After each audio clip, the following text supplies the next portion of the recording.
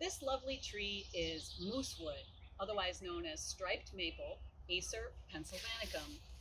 It's native to northeastern North America, and in Wisconsin occurs mostly north of the tension zone. It's called striped maple because of the very characteristic bark that is greenish with white stripes. As the tree grows and the outer bark splits, the outer green bark, it reveals the white bark underneath that gradually becomes green. The greenness is actually a result of chlorophyll presence in the bark, and that makes this bark very delectable to deer and other animals that might chew on it or browse it in winter.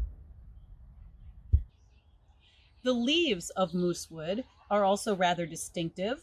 They have 3 lobes principally, and those lobes kind of all point forward on the tree, and it's got a dull and somewhat quilted appearance on these leaves.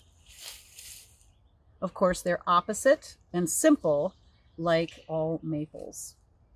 And it's got beautiful little chains of fruits that hang down below the twigs. The fruits are somewhat flared and the seed is somewhat flattened.